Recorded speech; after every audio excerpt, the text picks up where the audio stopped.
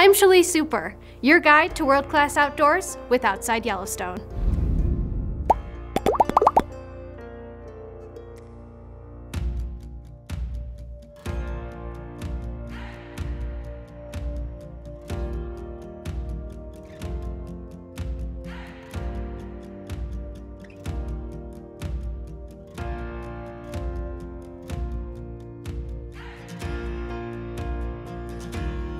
As the temperature cools down in Park County, Wyoming, locals find different ways to enjoy everything our beautiful area has to offer. From caving to stargazing, let us be your guide with Outside Yellowstone. Heading up in elevation, Spirit Mountain Cave offers a unique caving experience. Located about halfway up Cedar Mountain, the entrance to this cave system is locked to prevent vandalism for safety reasons. To enter, obtain a key and permit from the Bureau of Land Management office in Cody.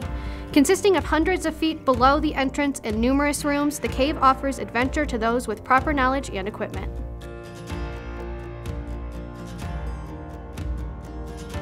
Designated as Wyoming's second national monument in 1909, this cave was originally named Frost Cave. In 1954, it was one of only 11 national monuments to become delisted. There are a few legends explaining the name Spirit Mountain Cave, including one that the hike and the cave are haunted. My name is Melissa Higley. I'm an outdoor recreation planner for the Bureau of Land Management Cody Field Office. My name is Tryder. I am an outdoor recreation planner for the Cody Bureau of Land Management.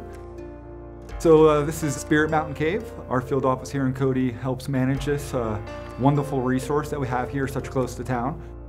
It's managed as a wild cave, so it's completely unguided. There's no lights, there's nothing in there. It's locked year-round, and you have to create your own experience and explore what it has to offer. This cave is what we call, it's a pretty user-friendly cave. We get a lot of different individuals that don't have a ton of caving experience, not really technical.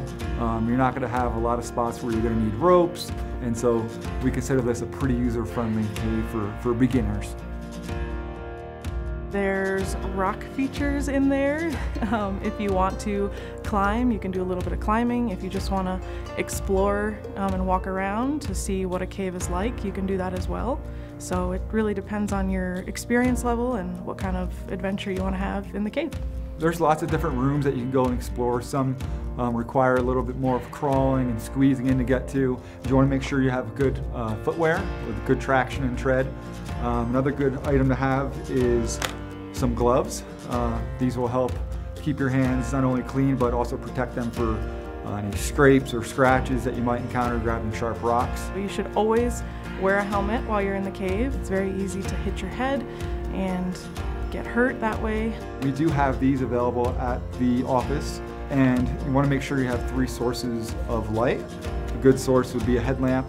Not a good source would be a cell phone. There are bats that live in the cave, and you might not see them, you might hear them. As a good rule of thumb, you should wash your clothes after you've been caving so you don't transfer any diseases from bats in this cave to bats in another cave. The cave is definitely in grizzly bear country, and you should bring bear spray with you just in case.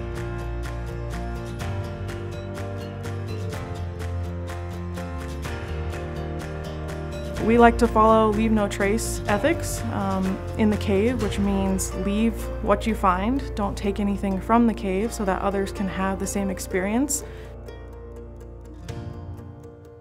Caving is a great daytime adventure, but a relaxing way to end the day is to come stargazing.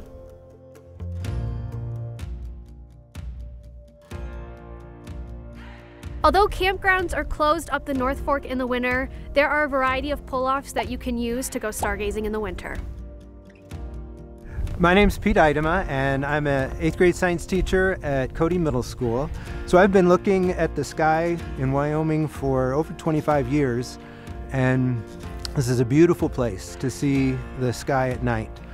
Telescopes and slow shutter speeds on your camera can turn stargazing into an interactive activity. You don't have to travel far out of Cody. We're just a few minutes out of Cody, and we have no light around us whatsoever. And so you go from only being able to see the brightest stars to being able to see the entire Milky Way galaxy. It's amazing. Avoid areas with street lamps or other sources of light in order to get the best views of the stars. Be sure to check websites to know which planets are visible during this time of year and where. Also do some research on the constellations and see how many you can spot. One of the pretty unique things that we've got at the middle school is an observatory, which opens the door to lots of different opportunities for kids and families to see the sky in a whole new way.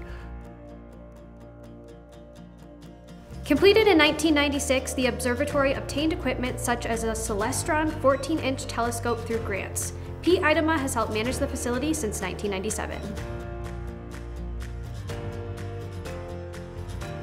The observatory is mainly used by the school district, but public groups and organizations can sign up to use the observatory at www.cmsobservatory.org.